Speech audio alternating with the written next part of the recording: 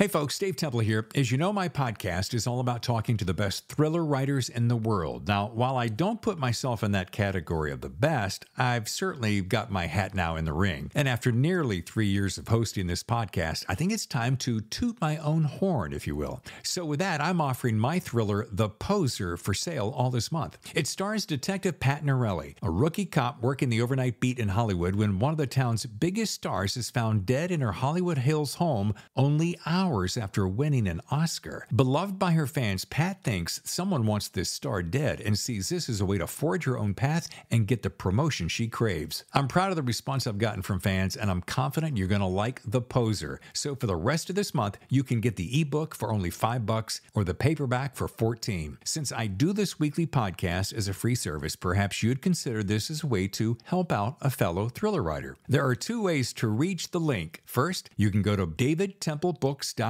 scroll down to see The Poser, click, and you're on your way. Or head over to Amazon. You can find it there. Again, davidtemplebooks.com or Amazon. Thanks in advance for your support. And now, on with the show. Your host, David Temple here. Hey, before we get back to the show, I thought I would throw in this one quick note. I have had authors approach me who want to actually advertise on the show. And I'm like, that's cool. I love that idea. I mean, think about it. We feature the best thriller writers in the world. You're one of the new up-and-coming thriller writers in the world to be, and you have a book coming out. Our rates are super reasonable. We're easy to work with, as you know, and we all want to work together to make success for all of us.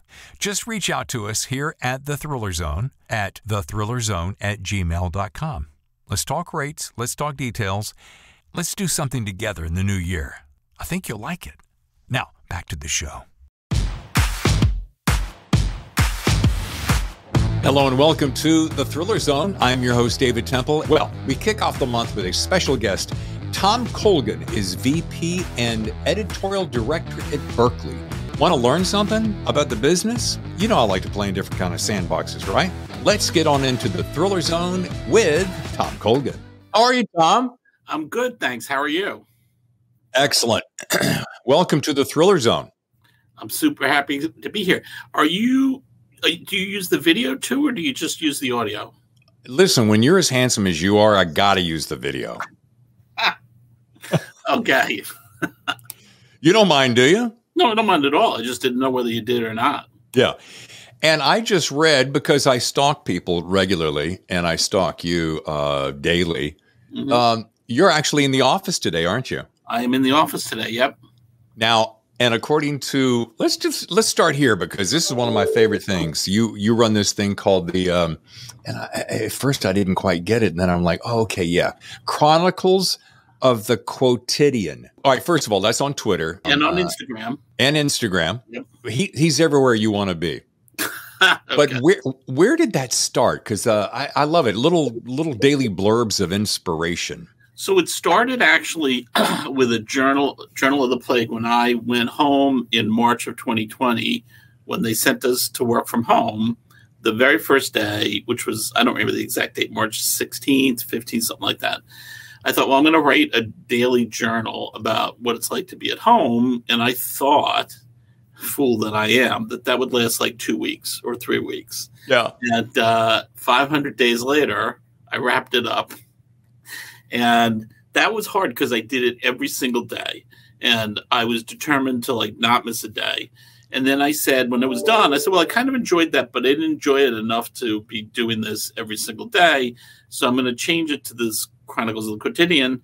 And then I made a sort of agreement with my readers that I'll do it most days. But there'll be days when I just say like, yeah, I got nothing to say, so I'll skip it. For the plague thing, I did it every day, whether I had nothing to say or not. And one could argue, reading the thing now, I don't have much to say anyway, so it's kind of a moot point. I think that's the reason I start off with that, and I ask you if you're in the office, because I learned, thanks to Twitter, that you're in the office because your assistant was given the holiday off for the weekend or for the holiday, right? She's working from home, but she went to, she went home. She went to Colorado for the holiday. So she's working today, but she can't print stuff up or mail it from there, obviously. And why did you have to go in? This is the funny part that I love. The crux of the whole thing. So I have one wonderful author who's terrific and great in all regards, a great writer, a great person. But this author really does not work well with electronic editing. And this person is the last author I have who, when we went to electronic editing, I think 20 years ago, a lot of people were grandfathered into it. There were famously at Putnam, Jack Higgins was grandfathered out of it. I should say grandfathered out of it. Like Jack Higgins just could not, he was an old typewriter guy. He sent in manuscripts. They dealt with it.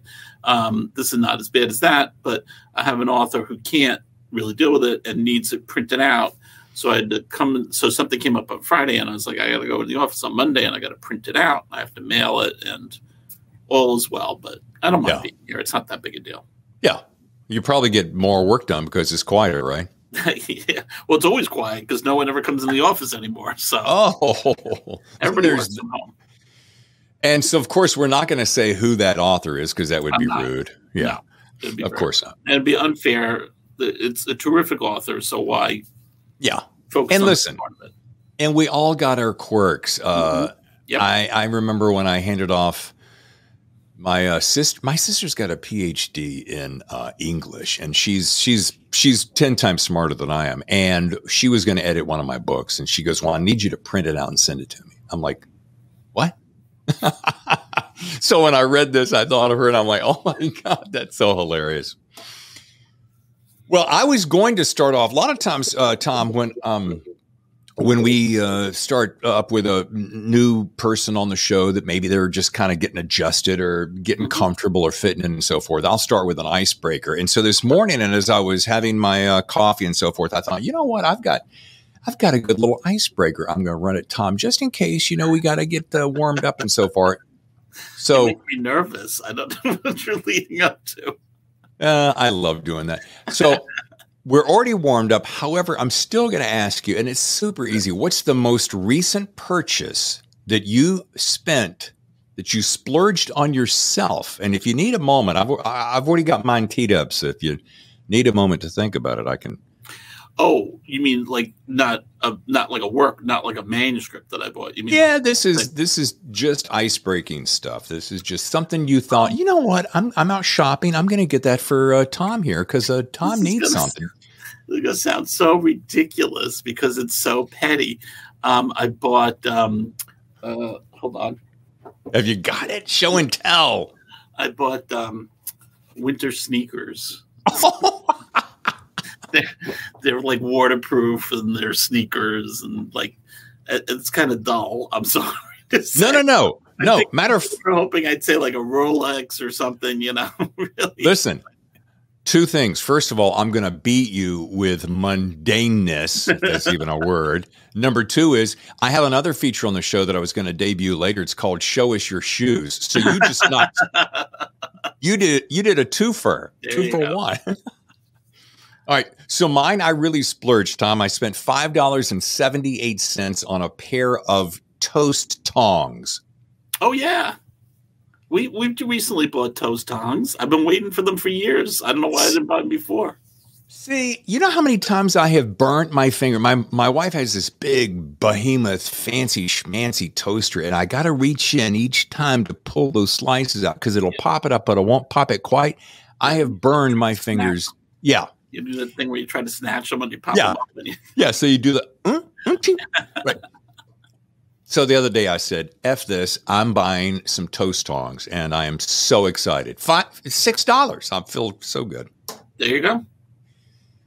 Tom, you can't get this kind of entertainment just anywhere. I want you to know that. I understand. Was that a musical cue for me to leave? Oh, did you hear that? I'm sorry. Oh, yeah. That's my email. David, it's time for you to go. No, I didn't think you heard that. Sorry. All right, let's do this. Let's back up because the last time I saw you and the only time I've seen you face to face was at Thriller Fest, and you were so gracious to spend 78 seconds with me to say, yes, I'd be on your show. 75 seconds more than I wanted to, but that's okay. Get the hook. So what have you been up to since then? I mean, I know that you were pretty integral to that particular Thriller Fest session, and you're always just so kind. Yeah, so kind, so gracious, so smart, so on it, and people asking, questions that I'm sure you've answered 100 times, but you're just like, yeah, okay, I'll go for it. So what you been doing since then? I've been editing books and buying books, and so that was in May, right? So, what do we do over the summer? Nothing, out of the ordinary. Mark Rainey had a new book called Armored that came out that we were super excited about. I did a lot of editing this summer, a lot of books. I have a boss who's great. And she believes in like sort of spacing out your work, which was great, except I can never make that happen. And some stuff comes in a little bit late and some stuff comes in a little bit early. And all of a sudden you have like a summer that's absolutely packed with manuscripts. But, that's the part of the job I really love. So I don't mind that so much. But I'm going to put a plug in here for a book that's coming up on December 6th, Tom Clancy, Red Winter by Mark Cameron. Mark writes the Jack Ryan Sr. books. Yeah. And this one is a throwback story. It takes place in 1985. 86. I don't remember exactly, but it's like the mid 1980s. So it's young Jack Ryan. And I've said this to everybody. When Mark brought this up to me, I was like, gee, that sounds interesting. Let's see what happens. And clearly Mark had so much fun writing this book. Mark Cameron just absolutely loved writing this book. You can tell on every page that he is like completely enamored of going back to he's about the same age as I am. So going back to our youth, our youths. It's a great book. It was so much fun. I edited it like at the beginning of the summer. So it's really great. Mark is a fantastic writer. Oh my goodness. And what a great dry sense of humor. Had him on the show a while back. And I don't know what I was expecting because I follow him on Twitter as well. And, he seems so reserved and quiet, and he kind of is that way. But then you peel back a layer and he lets the gas out and goes for it. So let me tell you my Mark Cameron story. The thing about Mark is he's a great big guy, but like one of these really nice, like not cuddly, but like really nice, like friendly big guys. He's like a Santa Claus kind of character. And he speaks in a very low voice. He doesn't get very excited. Yeah. But he was a police officer, and after that he was a U.S. Marshal. So he did some serious stuff. So he will start. I remember we went to lunch with some his publicist from Putnam or somebody, and he starts telling the story, and he's telling it in this like ordinary sort of like everyday way, and you're listening to it, and then there's a part where all of a sudden you realize he's talking about. So we're wrestling for the gun, and, he's trying to bite my Adam's apple out, and I'm trying to gouge his eye out. And it's like at the point I had to stop and go, wait a second. Wait, this is a true story involving you? This isn't like some made-up story about it? He's like, yeah, no, it really happened. Like, oh, my gosh. Like, I didn't expect that. So he's so, unassuming. It's unbelievable. Now, wait a minute. So just make sure I was following that correctly. Was this a man going to bite his Adam's apple or an animal? No, it was a man. It was a man. Oh, okay. Or I think the guy was maybe trying to gouge his eye out or something. They were wrestling for a gun in a ditch, I think in Alaska. And I was just like, holy Moses. I did not. This story started off so ordinary. It took a left turn. But I guess that is the nature of law enforcement. I don't just guess it is. That is so. Yeah, and I can see that happening to him, and I can see him being the victor. Yeah. Oh, yeah, he was. Well, he was sitting with us. If he hadn't, he wouldn't have been sitting there with us. Yeah. No, he's a great, great guy and a great writer. Really terrific. Yeah. Well, I'm looking forward to that. When does that book drop by Mark Cameron? December 6th. Oh, we can usually bring up a book that isn't coming out yet, but it's very soon. So. Whoa. I wonder if Mark could get on the show right around that time. I'd love to visit him again. Maybe you could. I'll put in a good word. Yeah, put that bug in his ear because that would be perfect because we're getting ready to wrap up the year with podcasts very soon. Daddy here is going to take an actual couple of weeks off for the first time in 109 episodes. So really, holy smokes. Yeah, I mean, Daddy's been working. I don't know why I call myself Daddy. It's third person. It's so weird. Daddy's got to take a little break there, booby. Anyway.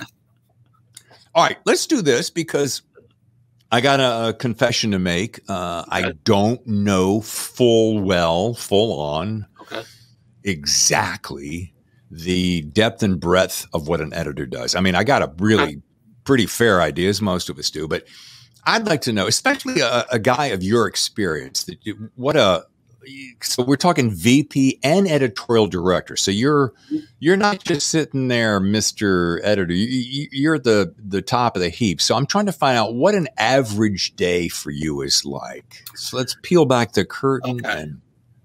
I'd be happy to do that. I will say, though, the heap goes on much further above me. It doesn't end with me. So, but anyway, so an editor is we acquire the books, we edit the books. I don't know why I'm using these hand signals, but let me back out so I'll make sure I get that. Y'all want to get we acquire the books, we edit the books.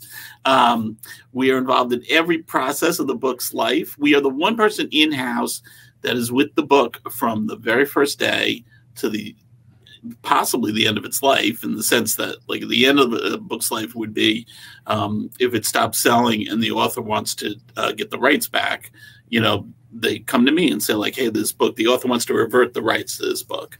And, I can either go back to the author and say, no, you should really keep it with us, or, just agree to revert it. But you don't need to know about reversions. That's not really top of anybody's list of things to talk about. So we, read manuscripts, we read submissions, we find things that we think are going to be saleable. The number one rule of editing, well, there's a lot of rules. I always say the number one rule, there's like 5 number one rules, but one of the number one rules of editing is we're not buying for our own enjoyment.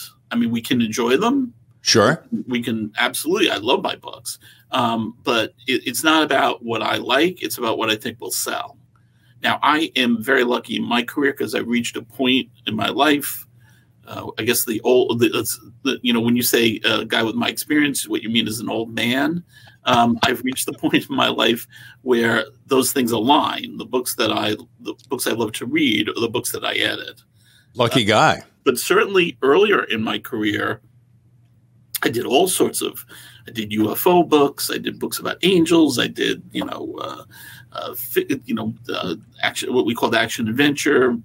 Sort of Mac Bolan kind of books. Sure. All sort. I did westerns. The first thing I did was westerns.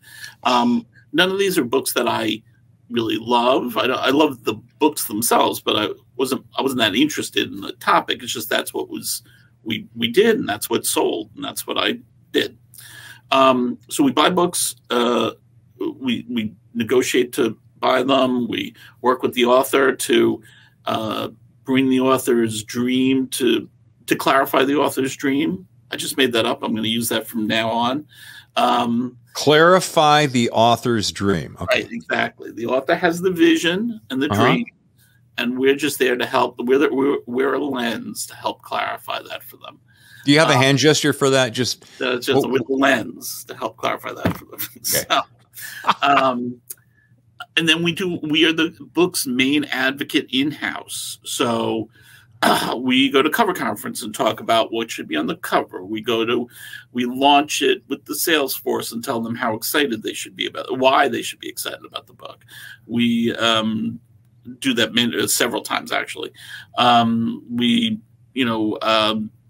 we're the person, the intermediary between the author and the publishing team. Like, we want to send you to, they do talk directly to the publicist and marketer, but we also are involved in those conversations about the marketing plan and the publicity plan and all those things. we do a little bit of everything, and that's what we love about it. And of course, we do the editorial. But when I talk about focusing their dream, that's the editorial part. That's saying to them, like, you think you're saying this, but I'm confused. So maybe you could make that a little clearer. So there you go. So in a worst case scenario, when a project comes to your table, and if you're this is kind of out there a little bit. So if you're like, oh, I really like the essence of this book. I like what this author is trying to do, right? But he's or she is going around the bend in some awkward ways. So do you say, I don't know, that maybe they don't have the ability to get there? Or I'm going to say, hey, writer, Bob or Sally. It's always Bob or Sally. I have no idea why. Take these notes, go on your way, make it better so it sucks less, and then come back to me. We're going to be on our way. Kind of like that? Yes, in theory. You can say suck less. No, we wouldn't say that. No. So in the submission process, that's more likely in the submission process that you would get a manuscript in and say, well, I really like this part of it, or I like what they're doing. I mean, very famously, way back, even before I was born, what's that book? To Kill a Mockingbird. Okay. You know, was submitted to an editor, and the editor said, go tell a watchman. Remember so they submitted basically go tell a watchman, and then the editor said, you know what, the interesting part here is this little bit that you have, this character Scout and her father. Maybe you should write a book about that. And she went back and wrote, Harper Lee went back and wrote a whole other book that became To Kill a Mockingbird. That is I feel exactly the same way, because you'd have to be some freaking good editor to be able to pick that little bit out and say, like, you know, that'd be worth a whole other book. So usually that doesn't happen. Usually it's much more sort of what you're describing. Like, you read a submission, you're like, hey, I really like this. This author can really write, but like, I think a little bit here, I'm not so interested in this part of it, but I'm more interested in that part of it. So then you'll have a conversation. A lot of times you just call up the author, you'll talk to the agent, you call up the author, you'll say, hey, look, here's what I'm thinking. I don't like this part so much. I kind of like that part better. But, you know, I think you should put more focus on, I don't know what, you know, the action or something. A lot of times they don't want to do it. Not a lot of times. Sometimes they don't want to do it. Sometimes they like, no, I like it the way it is. Or this is the way I feel about it. It might not be the way that someone at Atria feels about it. It might not be the way someone at St. Martin's feels about it. Those people may like it the way it is. So I'm not telling you go back and change it. I'm just saying I think it'd be better if you did this. And then it's a question of whether they want to. Maybe they do, maybe they don't. You know, when you own the book, like say you published the author's first book, now the author delivers the second book. That's a little more problematic because you actually own the book now. Sure. So now you got to go back to the author and say, hey, exactly what I said before. There's a little bit here. I don't like this so much. I don't like that so much. There's always some back and forth about that. But, you know, if it's a real big major change, then that can be a problem. But I would say this. It's very rare that I'm completely surprised by a second book because we've talked about it. You know, usually Sure. when the author, you know, you're publishing the first book, now the author gets started on the second book, the author and I have a conversation, you know. The author wants to do this. The author wants to do that. I thought of this plot. You know, I don't know. Is that really a good plot? Do you like this better? How about if we change this to that? So we've usually had those conversations ahead of time. So it's very rare that you're just completely gobsmacked by a second book. Right. It doesn't happen that often. I mean, it does. Obviously, it does happen. But another number one rule of publishing is it's not my book. It's your book. Right. So unless it's unpublishable, like unless there's something in it or something about it, it's just horrible, you know, unless it's unpublishable, we're going to go with your version. And I've never in 37 years felt like I reached the point where I said, like, you know, the plot that you're coming up with is unpublishable. I mean, I've disagreed. Right. I've disagreed vehemently sometimes. Like, I really don't like this ending. But, you know, if it's your book and you want that ending, that's the ending we're going to have. There's a couple of guys that you've worked with that have been on the show. Lies. They're all liars. If they all, you beat me to it. They all say super nice things about you. Oh, nuts. In that case, they're really good. Yeah. Totally honest. And I'm thinking of one in particular, and you mentioned him earlier. Mark Graney did he was on the show way back when, one of my first guests, and he's just so remarkably down to earth and delightful. You think a guy at that stature these days, and I've been around some pretty sizable stars in my day, and you still wonder, is he going to be an asshole or not? And he couldn't be nicer possibly in the world. So interesting thing, and it kind of dovetails with what you were saying. He was on, and we were talking about this audiobook he did, or the story Armor, and you mentioned it earlier. And so they thought, okay, well, let's make it into an audiobook, which I think is brilliant. And we were on the show talking about it, loved it. And then they kind of reverse engineered it into a book or something. How close am I getting that? Pretty close? So it wasn't an audio book. It was an audio play. It was a literal play. Got it. Like something from the 30s, Got it. Fibber McGee and Molly, except with a lot more violence. Right. With machine guns. Right. It's like Fibber McGee and Molly with AKs. Other than right. That, I mean, almost identical. Go ahead. Identical. So it was a literal play, like voices, sound effects, the whole. Yes. And then he wanted to write a book based on that.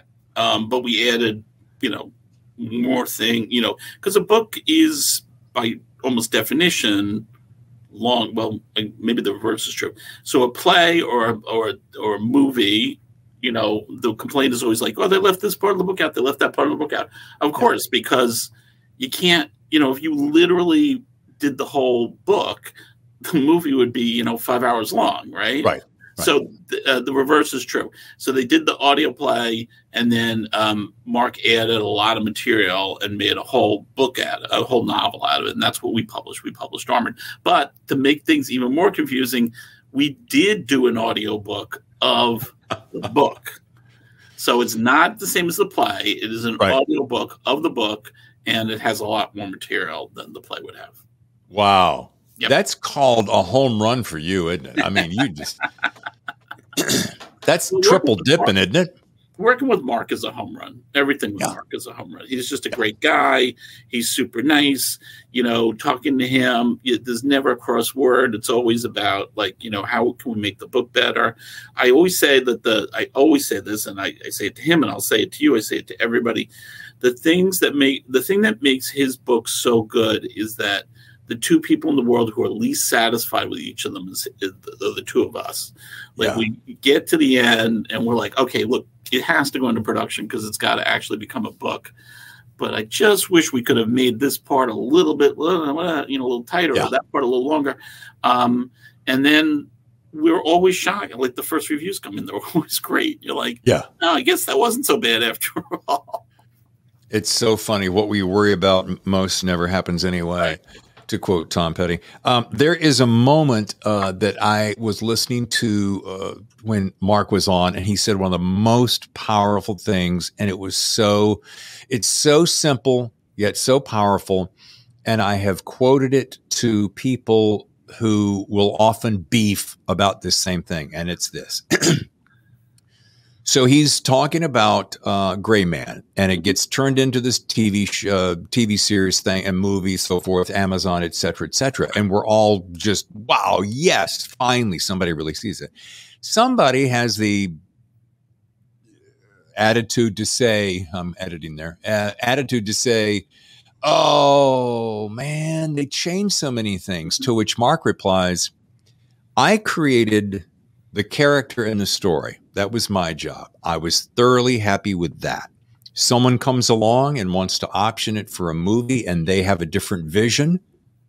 That's their vision. That's the way they see it, the way they want it. Why would I step in between there and try to tell them what their job is? And I thought, that is such a healthy, remarkably healthy way to look at it, and a smart way to look at it, because it's business. You're going to get paid. What are you going to do? You're going to go, oh, I didn't like it because he left out this part. He changed that. who cares? It's now into the hands of someone else who it's their baby. So yeah, that's exactly right. He has a very healthy attitude about that for sure. I love that. You know, we shut out of the gate talking about editor, and I want to know, because I always like to know more. I want to know more about Tom Colgan. What was Tom doing before he was this master editor to the stars? He was a college student. I don't know. Like, I worked at Shea Stadium. I mean, was that interesting? I was like, you know, I sold hot dogs, Shea. I mean, I don't know. That's great storytelling right there. I mean, think about that. It didn't seem that wonderful at the time. You know, I worked at KB Toy and Hobby before that. I was a college student. I started, I mean, I was an assistant. I mean, obviously I came to publishing. I didn't become an editor immediately. I was an assistant. Right. And then I started doing Westerns, and then I moved on from there. But kind of boring. Nothing exciting. I'm sorry. No. Listen, Tom, everything about you is riveting. Seriously. Now, you have worked with some of the biggest names in the business. I mean, I'm thinking about Lee Child, Janet Ivanovich, both of whom I'd love to have on the show. I did have Lee's brother on, Andrew. He was our 100th episode, which was a great way to celebrate. It's great. Yeah. Tom Clancy, he'd be harder to get on the show right now. And then one fellow, of course, who's been on the show multiple times, Mark Rainey. How does one, this is going to sound like you're going to probably on your inside voice go, geez, David, that's the stupidest question ever, but I'll answer it anyway because I'm on camera. How does one get your attention? Like so many ideas, so many books are coming across your desk, and you must go, okay, now, wow. I'm not going to put words in your mouth. You're not going to say, well, I've never seen this before. But I mean, what's that magic sauce, secret sauce that really gets your attention? No, that's not a stupid question. I think that's a really good question. I think that what really grabs me is someone who understands what who loves what they're writing. Like, I don't think you can fake a passion for what you're writing. I don't think, like, one of the things that I say to would-be authors all the time, although I don't speak so much to writers groups as I used to, is don't try to follow the market. Don't be like, hey, I got to write a vampire romance because that's really hot right now. Right. I mean, you can if that's what you like, but if you don't like it, you shouldn't try to do it because you'll be terrible at it, you know? Right. So that's one thing. I think one of the things I say to other authors all the time is what readers are really looking for is the same but different. They're looking for something that makes them not completely out there, not completely something new that they, have never experienced before, but something that's, along the lines of Mark Rainey or Don Bentley or somebody like that, but has a different twist. There's something about it that's different. I don't know what that would be because I'd write it myself if I could do that. But something that makes you think like, oh, this is a really new approach to this, So, yeah, that's a big thing. Is a fresh approach is really the thing that I'm looking for. And I find it more often than not. I just saw something over the weekend that I was like, wow, this is pretty good. I really like this. Let me read more of it. So. And I've got to imagine that is a rare occasion because of the volume. I mean, I can't even imagine how many projects you're working on any given week. Yeah, I mean, it's a relatively rare occasion. I would say that I have a new assistant. I was just saying to her the other day that when you think about it, it sounds like we buy a lot of books, and we do. We, the editorial staff, buy a lot of books. We do, but individually, we do. Usually, each year, an individual editor probably buys like 15 to 20 books on top of whatever we had before, but 15 to 20 new books. So that's like, well, a couple, one every 3 weeks or something like that. Right. So, it's not that not that rare. I mean, some of them, but when I say that, some of them are like continuing with Mark Rainey, continuing with Tom Bentley. I'm not saying that they're like 15 or 20 new writers. We definitely don't do that. Probably about like 1 or 2 brand new writers a year. Yeah, that was misleading. I'm sorry, I went down the wrong path there. Most of them are repeat authors, but within that, a couple of new authors every year. And what is the ratio of fiction to nonfiction, or are you strictly fiction? I'm strictly fiction now. Okay. We don't do nonfiction anymore. Oh, you don't at all? Well, my imprint doesn't. I used to, I did a lot of it and really enjoyed it, especially like we had an imprint called Caliber where we did military nonfiction. I really, really liked that. But the company just changed things around and said Berkley is so good at Berkley and Putnam are so good at commercial fiction. We're just going to do that. So break this down for me real quick. So Berkley Putnam is the top of the umbrella, and then Penguin, which I'm associating with you, is underneath that umbrella? No. Oh. So at the top is Penguin Random House. Got it. Then that splits up into Random House and Penguin. Then below each of those, forget about Random House because I don't work there, Penguin then splits up into a whole bunch of other imprints. There's like Viking, there's Avery, there's Torture, there's a whole bunch of other imprints. I work primarily for Berkley, but I do some Putnam books. And that is part of they're separate imprints, but it's part of a group called Putnam, Dutton, and Berkley. And they're all run by a guy named Ivan Held, who's a great boss. I put in a plug for Ivan. Can't say enough nice things about him. Especially if he watches this, if he ever listens to this. We love you, Ivan.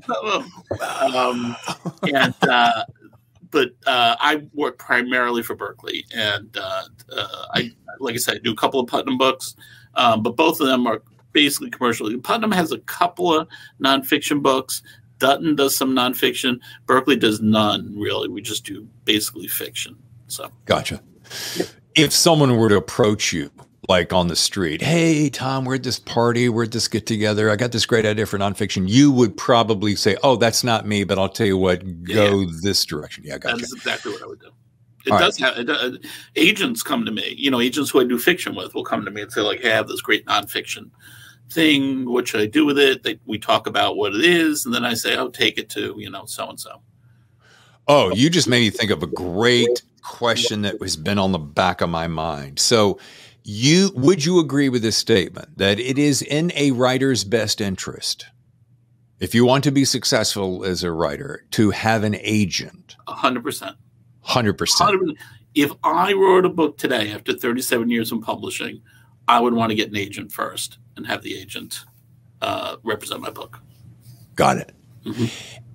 Because I'm talking to some people. Let me take a little tiny side street. Because I talk to so many people. I am talking to authors, one of which I'm thinking of, which I won't mention, who said, I'm going to bypass the agent because I want to keep that percentage. Let's not talk about the fact that that's not real smart. And I'm going to go straight to a publisher.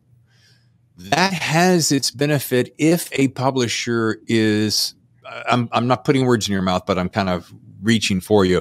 If the publisher is sizable and goes, yeah, we can really do something with this, then you're kind of gold-ish. But if it's a small, tiny little publisher who doesn't have a lot of traction, then you're really behind the 8 ball, aren't you? I think you are. I mean, I think that we buy unagented books. We definitely we don't do it a lot. We do it very rarely, but we do buy books that are unagented. If you come to me and say, like, hey, I want you to read this manuscript, and I do, and I say, wow, this is really good, I will go back to you and say, hey, I want to make you an offer for this book. Do you want to get an agent? If you want to go and get an agent, I'll wait here for you to come back with your agent. I will also, though, add, but I'm not going to increase my offer by 15% in order to cover the agent's cost. Got it. So that's up to you. And I might even, if you asked, I might even say, like, oh, I can give you a list of agents. I mean, I would never say, like, here's one agent. I always say, like, you want a list of agents? I'll give you a couple of agent names, and you call them and see if you like them, whatever. we do buy unagented manuscripts. I would say, first of all, agents have spent a long time working through the boilerplate of the contract that they have with us, right? Our contract, anybody's contract, when they start it, it's going to favor us. I'm not saying it is overwhelmingly favorable to us. It's a pretty fair contract. But, you know, it just by the nature of things, it's going to start out like, you know, being in our favor. So an agent comes in, any agent, and they already have a boilerplate where some things are sort of favorable to us, some things are favorable to the author. I don't know how you're going to figure that out if you're an author. I can't figure that out because I don't deal with all that. I don't deal with, like, you know, direct mail, you know, royalties. You know, I don't deal with that. Agents in the contracts department thrash that stuff out. So I think you're missing out on that. You're missing out. Well, you would have to give us world rights, because if you didn't give us world rights, who's going to sell your, you know, Czechoslovakian rights? Well, I know they're Czechoslovakian anymore. Who's going to sell your Czech rights? Who's going to sell your rights in France? Who's going to sell your German rights? You? Good luck. I don't know how you're going to get out yourself. I wouldn't know how to do that, you know? So I think it's better to have an agent. I think, you know, an agent knows who to talk to. An agent knows who to submit to. An agent knows, like, what house would be better for you, the author. In every way, I think it's better to have an agent. It's worth the 15%. Yeah. I was going to say, this is one of those instances, and I say this to my wife all the time, Tammy. You would love Tammy, by the way. She and I chat all the time, and I'm like, there is a phrase that you have heard your whole life. I've heard all my life. And sometimes along the path, you go, yeah, but. But I have come to realize in my old age that it is 100% true. You get what you pay for. Yes. Yeah. Every single solitary friggin' time, without doubt. And so let's just let that sink in for a second. Let's just bask in that for a second, as though I just came up with it. Secondly, why would you possibly think that you could do, to your point, I'm just trying to hammer this point home because it's such a good point you're making and so solid advice. Why would you trust yourself in an area of expertise with which you have none? I don't know. Yeah. I agree. Yeah. No, we've come to an agreement, I'm thankful to say.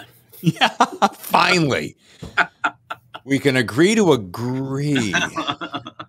Hey, here's the side as we're going to start wrapping up, because I know you got a lot of things to do, and you're in the office working on a day that you'd like to be home with your feet up, getting ready for some Monday Night Football. I'd be working. Well, I would be. Yes, we'd be watching football today, but I would be working at home. I wouldn't have my feet up. So you can put your feet up and still work, Tom. I'm going to give you permission to do that. That's true. Matter of fact, hold on a second. What did I just see? Oh, I think I saved it. I saved it on my phone. This is how much I liked it. See, hang on. I don't usually do this on the show, but I'm going to do this now because you're special. All right. So this is you wrote this yesterday and I loved it. So you're reading New York Times. You and I both love it. Yeah.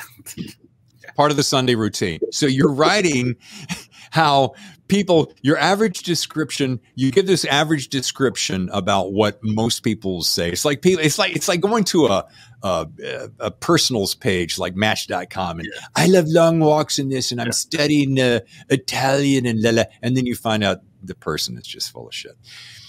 So I'm getting to a point here, and I'm not going to read the whole thing because I want people to go to your Twitter page and see it. So they're talking about what they do, and then I go to yours, and I'm like, what does Tom do? Tammy, what do you think Tom does? And then you proceed to tell me. Now, do you want me to read this, or you want to just tell me what your standard Sunday is? I love this. My standard Sunday is so incredibly boring. The whole point of this is that I could not be profiled in this thing because it's so incredibly boring. It's like I get up, I go to church, I go to 7 o'clock mass because the priest wants to rush through that because he wants to get back to his pancakes. So I know it'll be the shortest one. I then get a bacon and egg sandwich from the deli. I go home. I I go back to sleep. I wake up in time for usually this time of year football. I sit on the couch with my laptop. Oh, I might have an exotic lunch of a chicken sandwich, and if I'm going crazy, I'll switch from white bread to rye. Slow down. I know, it's crazy. It's insane. And then I'll sit on the couch, watch football, and be reading submissions. And sometimes if I want to mix it up, I'll go upstairs to the bedroom and sit and watch football and read submissions. Wow. And, then it's time for dinner. And I think that's it. I don't remember what else I said. I think that's pretty much it. That's pretty much it. But Tom, night too. So, yeah, there you go. How do you cram all that into one 24-hour period? It's amazing. Well, the hard thing is that, of course, during the summer, we replace football with baseball. But from the Super Bowl to like spring training, that's my dark period. I don't know, what I do then. Yeah. It's brutal. Well, usually on this show, when I'm interviewing famous authors, up-and-coming authors too, I ask them as the closing question, what is their best piece of writing advice for upcoming authors? But for you, I have listeners who will want to be an editor one day. So I'd love to hear your best piece of advice on becoming an editor in their future. Whew. Okay. So I would say be open to anything. Like one of the things I always say to young people is, I feel like a big part of the success of my career was always trying to get to yes. So I didn't there was a time in my career where I would spend, someone would suggest something new. And I'd think, oh, this won't work because of blah, blah, blah. And then I started thinking the problem is I keep trying to think of ways this won't work. And if I switch that around and think what's the positives of this, then, things will go much better. And they did. So, so pretty early on, I realized that. And I was like, okay, well, I'm just going to say yes to things. And that's why, my first editorial job was taking on Westerns, which I really had no experience with. But I was just like, okay, well, I'll give it a go and see what happens. And, I think it went pretty well. So there you go. Awesome. Okay. Do you, I want to take this one step further. Do you see, we always hear about, I don't know when the number started decreasing, but you're going to know this instantly. You heard it was the Big 10, then it was the Big 7, then it was the Big 5. Right. So I don't know how long will it be before the big it won't become small. It'll just be bigger. It'll just be fewer. Where do you have, and I know you don't have a crystal ball, Tom, I got that. Although I'm going to search your website, your Twitter feed to see if you do.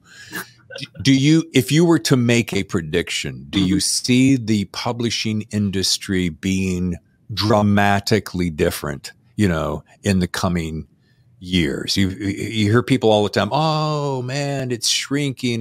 People aren't reading anymore and books are going away. That hasn't been true so far. That hasn't been true. And in fact, there was a lot of trepidation right at the beginning of the pandemic, particularly at the beginning of the lockdown. There was a lot of trepidation about this is the end. People can't go to stores to get books and blah, blah, blah. Well, they just bought them online or they just bought, ebooks. That was shockingly, 2020 was a amazingly good year for all publishers. And everybody was shocked by how great it was. Obviously, will there be structural changes? Yes, Simon & Schuster will probably be bought by somebody, whether it's us or somebody else, I don't know. But, that'll happen.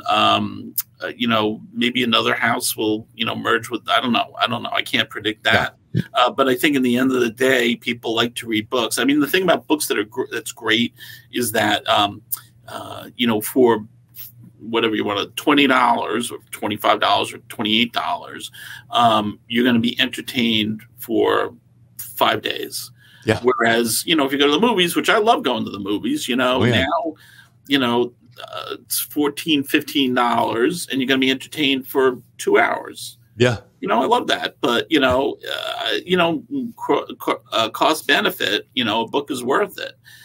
So I don't think that that's a problem. I think that won't change. I think, we've reached a point where people who want to self-publish very successfully.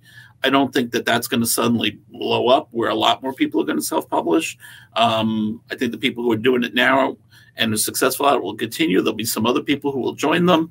But I think there'll always be a place for curated. What we do is basically curate for the reader. They come to us because they're like, oh, I like Berkley books, so this must be pretty good. I like a Putnam book, so this must be pretty good. So I think there'll always be a place for that. And do you think a writer can have one foot in both self-publishing and publishing? Like I could come to you and say, this feels like a big commercial success, Tom, help me with this. Yet this little tiny project I want to do on my own, right? You don't have any beef with that, do you? All the time. Happens all the time. This has been a lot of fun. I mean, seriously, I was afraid that when I came up and met you, I'm like, I was just hearing this inner voice of like, oh, geez, dude, I don't want to do this. But you know what? You're a charming, delightful guy. You're like, this guy's a jerk. I don't want to talk to him. No, it's always fun. This is one of the things I love about this show because it's not just about thriller fiction. I want to know how the machine works. I want to see what makes you tick. What does an editor do? We had Gina Panettiere on here. What's an agent do? Yeah, I love her. And how do we learn how the machine works? And they're all pieces that fit together. And then, on the other hand, I like to know what little gadget you bought for yourself out of the clear blue, which you've got some waterproof sneakers. Oh, dear. Okay. See, so everybody wins. Well, listen, thanks for taking time out on your holiday week. And I hope we'll keep in touch. I really thoroughly enjoyed this. Me too. Thank you so much. I really appreciate it. Thanks again to Tom. What a great guy, right? Learned so much. All right, folks, on next week's Thriller Zone, that is going to be December the 8th, we have special guest W.C. Ryan. He wrote a book called The Winter Guest. It's getting great reviews. Mystery thriller at its finest. You may know him from House of Ghosts. Anyway, join us next week for W.C. Ryan. All right, as you very well know, I've got a lot of reading to do and preparing for the end of the year special edition Thriller Zone. Oh, yeah, it's going to be a doozy.